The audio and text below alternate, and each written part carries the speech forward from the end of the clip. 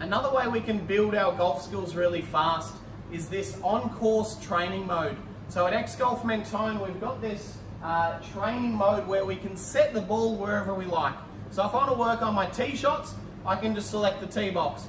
If I want to work on my wedges, I can go all the way up to 100 meters and work on my wedges. In this case, I've got my mid-iron, and this is a skill I want to build. So I'm just going to click the ball position.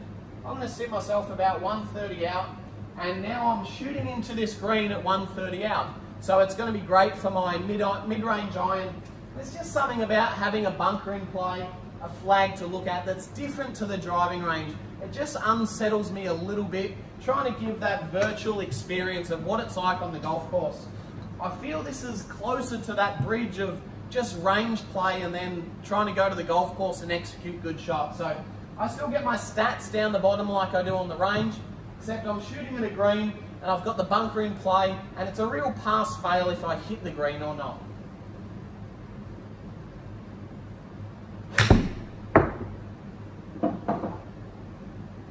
So there's my shot, just snuck on the edge of the green. So it's a shot I'm happy with.